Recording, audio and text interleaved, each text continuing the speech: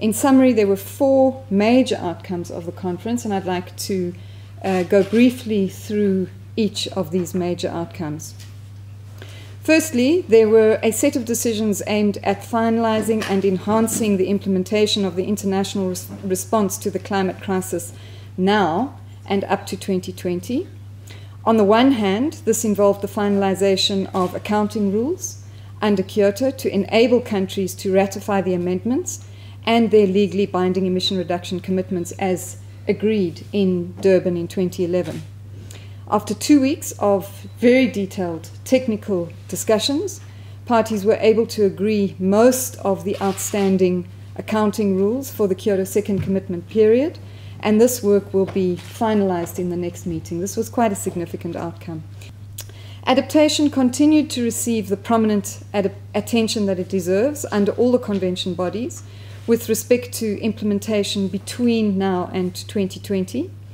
The most notable outcome on adaptation was the conclusion of the guidelines for developing countries in general to develop national adaptation plans. And this is a critical outcome for South Africa, as these guidelines can now be used to further develop the country's own national adaptation plan, which is currently underway. The second major outcome of Warsaw is the progress made in the negotiation of the climate change system to be implemented beyond 2020. This is to be captured in a new legal agreement for implementation post-2020 and is being negotiated under the Durban Platform for Enhanced Action. Warsaw was able to transition from the exploratory phase of the negotiations to a more formal mode of work. This was achieved by focused discussions on elements for inclusion in a new international legal agreement.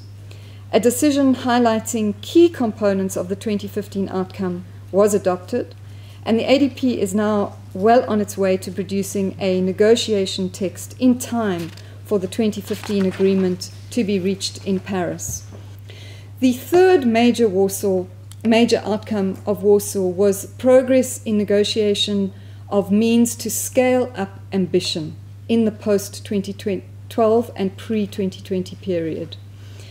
The United Nations Environment Programme's 2013 Emissions Gap Report, which is focusing on the gap between emissions reduction required by 2020 to limit temperature increase to 2 degrees and emission reductions pledged by countries at the moment.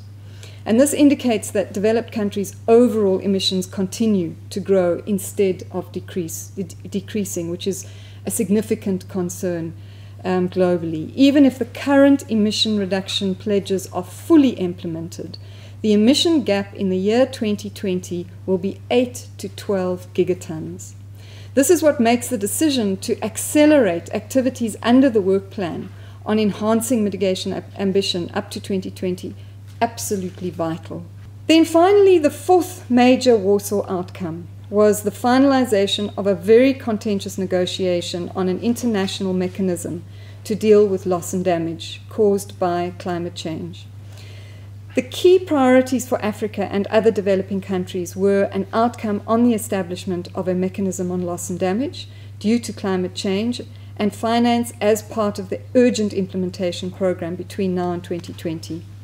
This most recent science, as outlined in the IPCC Fifth Assessment Report, confirms that the severity of climate change impacts now and into the future pose a number of developmental, economic, social, and food security challenges to developing countries.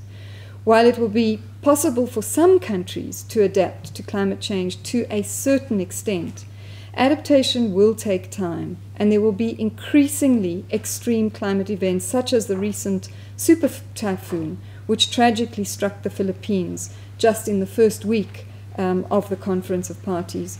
And it's absolutely impossible to adapt to these kinds of events. Speaking now for the Minister, we facilitated 3 days of challenging negotiations and concluded with a landmark outcome with the launching of the Warsaw International Mechanism for Loss and Damage associated with climate change impacts. This decision outlines institutional arrangements, functions, and modalities of the mechanism, which aims to address loss and damage associated with impacts of climate change, including extreme events and slow onset events. The conclusion of negotiations on this mechanism, with clear linkages to other UN Framework Convention on Climate Change mechanisms, was really important to South Africa's expressed goal of achieving a high level of integration of the UNFCCC mechanisms to tackle various aspects of the climate change problem.